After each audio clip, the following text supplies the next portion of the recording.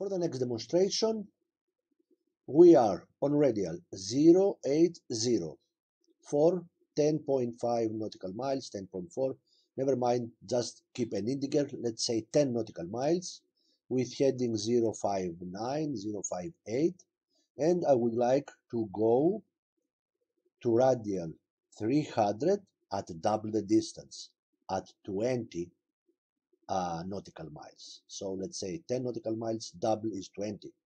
So again, the same steps. First, I assume that the TACAN station is on the center of my HSI. Next, I put my points A and B on the circumference on the compass rose. First point is A on my current radial. Here is the TACAN needle tail. So here is point A. Then I locate point B on the circumference first, 300 knots, 300 degrees, but I cannot leave this point here because I'm going double the distance. And now I'm going to show you another trick that's a little bit different than the way I showed in the initial video on how to solve the point-to-point problem. I will leave in the circumference my initial point, the small distance, 10 nautical miles, and I will extend the line between the center of the instrument and 300, the desired radial, again at about here. So I will assume that my point B is not here, but it's double the distance. So if from here to here is 10 nautical miles, from here to here is 10 nautical miles, and again from here to here another 10 nautical miles. So I will again use the pencil. You can see here 080, 300, desired radial,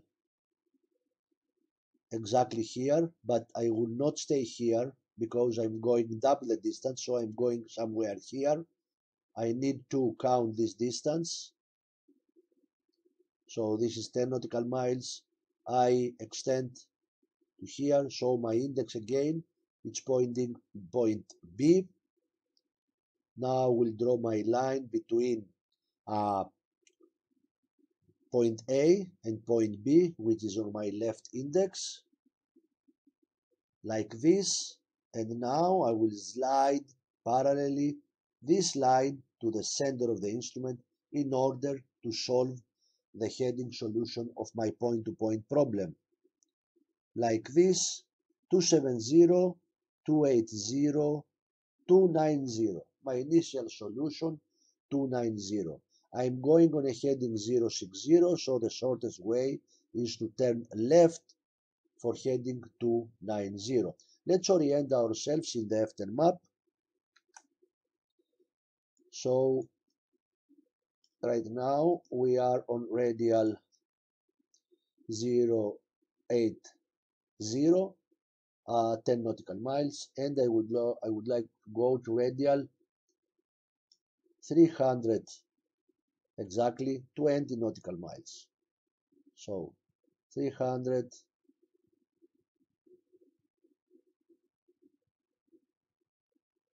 20 nautical miles is here. So if I know it's a little bit to the left of GH20, let's draw the solution here.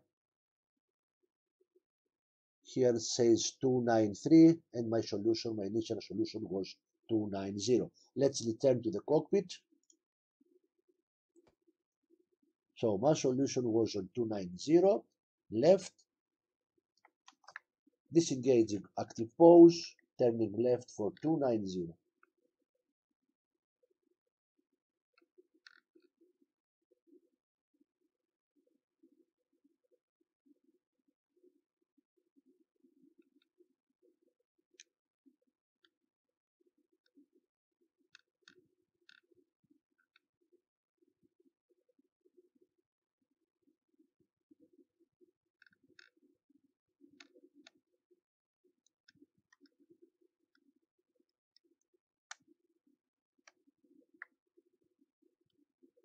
Rolling out on my heading solution. fly the jet, flight level 120, 300 knots, and when I am comfortable enough, I will select the new radial for point B, which is 300. So selecting the radial 300.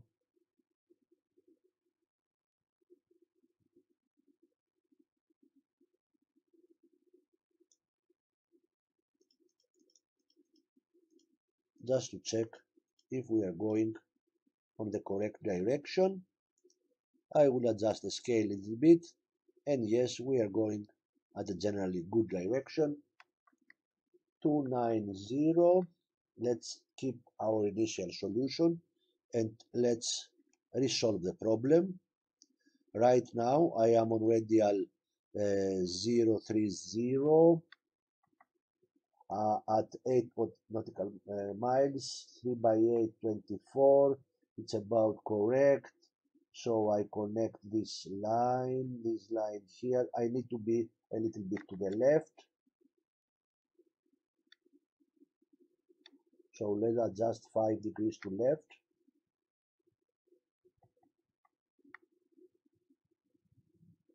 This is the radial I'm going to meet. I have a meeting angle.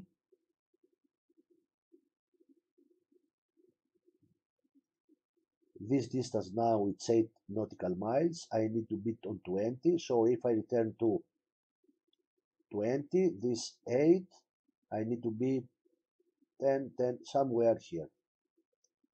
I need to point somewhere here. So I think I need to turn left a little bit to 285, for example. And again, I cannot stress this enough. This feature of the way the radial works, the course window works in the Hornet is amazing. It helps you a lot in order to solve this kind of problems like point-to-point.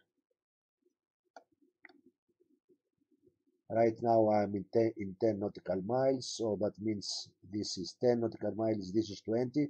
Again, I have to be where the yellow cross is. That means I need to turn a little bit to the left for me to point where the yellow cross was. So probably 274 degrees or 275. Remember my point B, destination point 300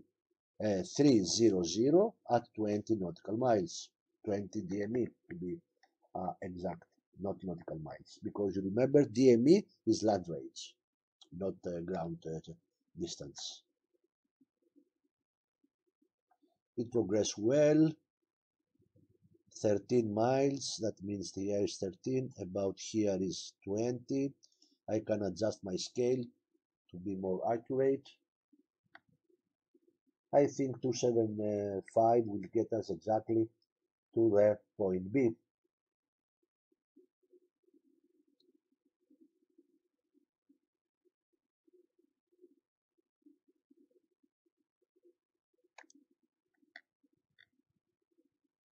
At such situation, you need to remember that you need to, after you have solved your solution, you solve your problem, for example, 275, you need to take on account the wind that may drift you from your original heading, etc.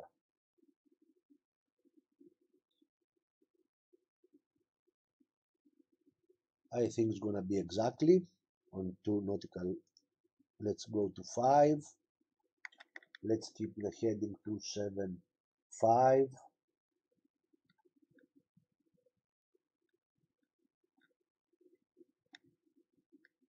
Now I see I can stretch it a little bit in order to get to 20 nautical miles. So 10 degrees to the right. And right now I see that I am on point B, almost 20 nautical miles, radial 300. As you can see here, you don't have to be very precise, you just need to be in the good direction. The limit for a successful point-to-point is plus minus 2 nautical miles, I think. So that's all for now. It takes a lot of practice. I will leave you now to enjoy this kind of flying.